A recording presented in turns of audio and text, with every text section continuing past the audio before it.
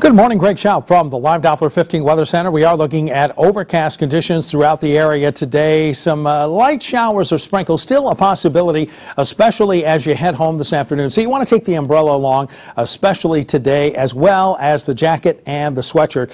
With those high temperatures, yeah, they're only going to top out in the upper 40s. So really not a lot of fluctuation in temperatures at all. Now tonight, we're going to get even colder with mostly cloudy skies. Temps down into the mid-30s. We'll look for highs in the upper 40s tomorrow, and then we'll be back into the mid-50s on Wednesday and more showers on Thursday.